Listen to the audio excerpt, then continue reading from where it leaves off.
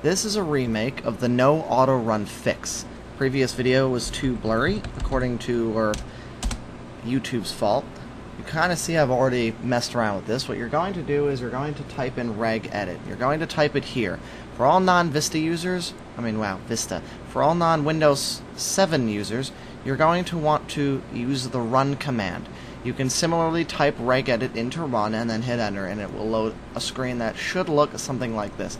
You notice I have HKey local machine selected. Under HKey local machine, you're going to go into the system folder. Under the system folder, look for current control set. Once you locate current control set, click it.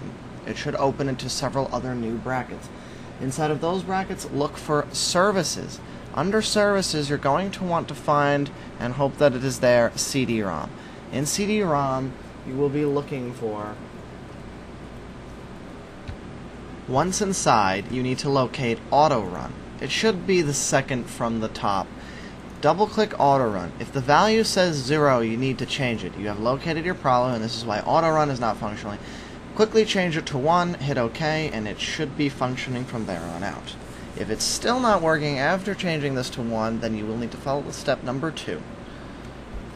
Welcome to part 2. If auto run still isn't working, you should still be in regedit. Under the same HKey local machine bracket, go to software this time. Under software, you're going to want to find Microsoft, and under Microsoft, you're going to want to find Windows.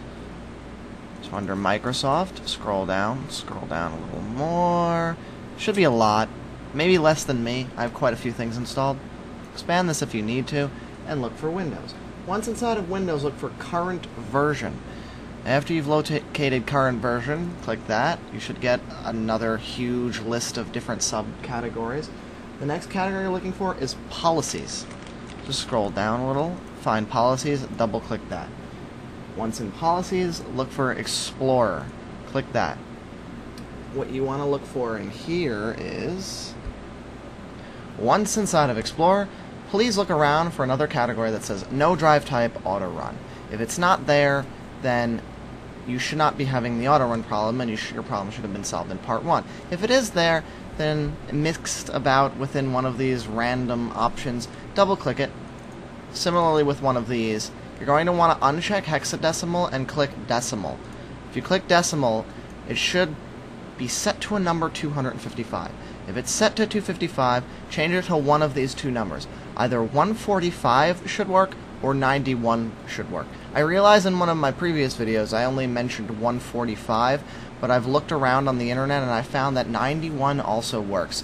Feel free to mess about with this and to pick which one suits you best. If 145 doesn't work in Windows 7 and only in Windows Vista, then please set it to 91. One of these two should fix your problem. Once you've set the variable, click OK, and it should work. You should have auto run back. If not, I will feel free to comment in the videos, and I will post another video in response to yours with a probable solution. Anyway, this is Scion, signing off. I hope you've enjoyed. Look forward to future videos like this, and goodbye.